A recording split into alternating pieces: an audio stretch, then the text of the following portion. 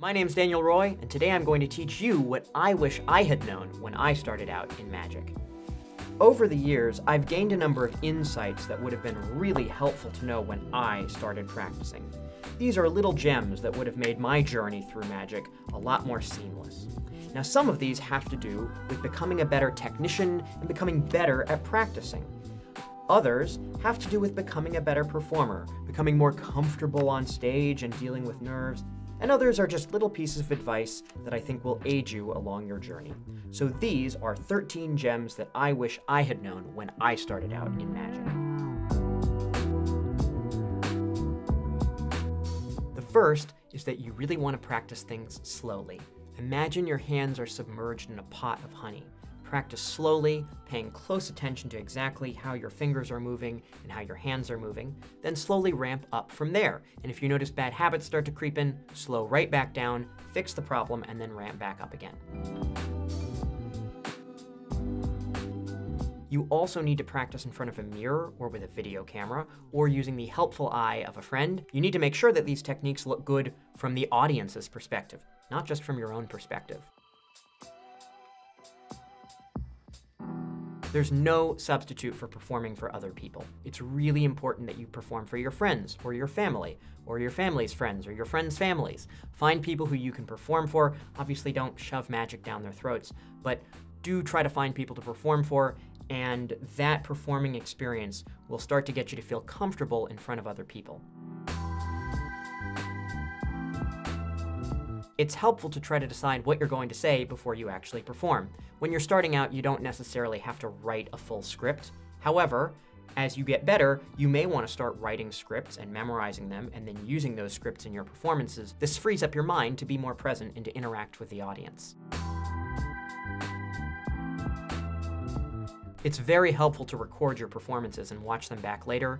This helps you learn from your mistakes because after a show, it can be very difficult to remember exactly what happened, and the recording really solves that problem.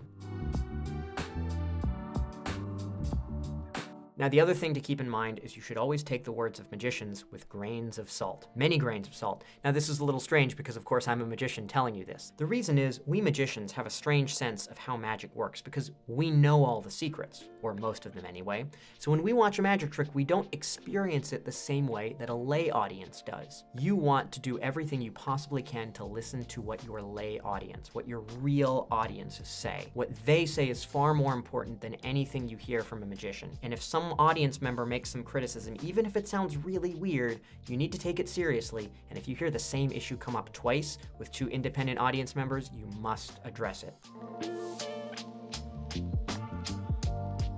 The goal of magic is not just to fool magicians or fool yourself, it's to entertain and amaze audiences. So really pay attention to how they react to a trick. Did they seem amazed or were they confused? Did someone see how you did the trick? What did they say after the show? If you can talk to them and get some of their feedback, that's great. Or if you can listen to people as they're having a conversation about the show, that's also super helpful as well. You want constant feedback. That feedback can come from a mirror or a video camera or a friend or from your live audiences. But the only way you can course correct is by getting this feedback. So anything you can do to get more and more of this feedback in general is better, and you'll improve much more quickly.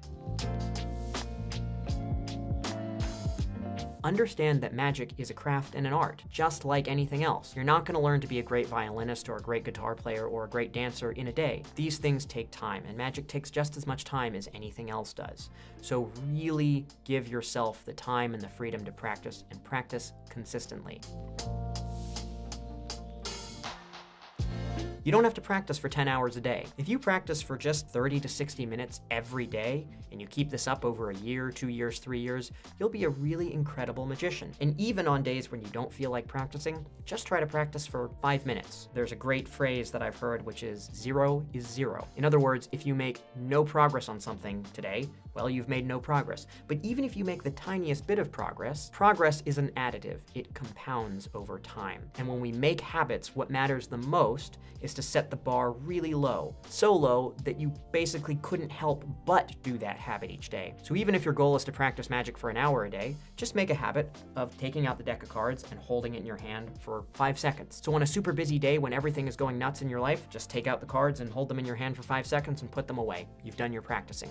But most of the time, time, you'll keep practicing and you'll keep working on stuff and you'll work on moves and you'll work on your tricks and your presentations and you'll find that you make a lot of progress. Now, while it can be fun to perform because it feels great to fool people, remember, that's not why you're doing this, or at least it shouldn't be why you're doing this. Performing magic isn't about saying, haha, I got you. It's about sharing an experience of wonder with your audience. Now, there are lots of ways to do this. Some of them can involve entertaining but playful conflict. Others can be very collaborative and communal in nature. There are lots of ways to achieve this shared experience of wonder, but always remember that that type of connection is the goal. It's never supposed to be, haha, I got you, I'm better than you, I win, you lose. There can certainly be scenarios where there's some pretense or joke about that, or there's a context in which that's appropriate, but that's never the real meta goal of any performance, and it's important that your audience realizes that. Another really important point is please treat your audiences with respect. When an audience member comes up on stage, it's not your job to embarrass them or make them look bad. It's your job to make them look good and help them have a good time. Just treat your audience members as if they're real people, because they are, and treat them with respect, not like props.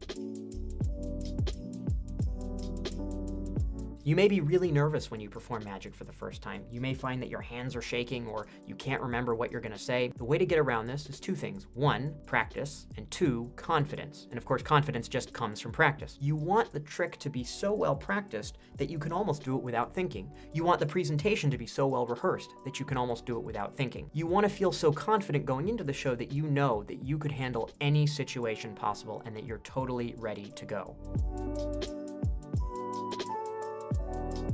That confidence will free up your mind to be present in the moment. It will let you interact with your audience members, really actually listen to what they say so that you can respond in the moment. Because that's really what magic is about. It's the interaction between you and the audience and the interaction between the audience members and themselves. And being present and in the moment and being really able to actually listen to what they say and actually respond to it and actually engage with them is far more important than the magic ever will be. So those are the things that I really wish I knew when I started out practicing. Thanks so much for watching. I hope you enjoyed. If you like this video, please give it a like. And if you want to see more, consider subscribing to the channel or following me on social media. If you're interested in taking private lessons, I teach magicians of all levels, or if you want to book a show, you can contact me by email or on my website. Links are in the description. See you next time.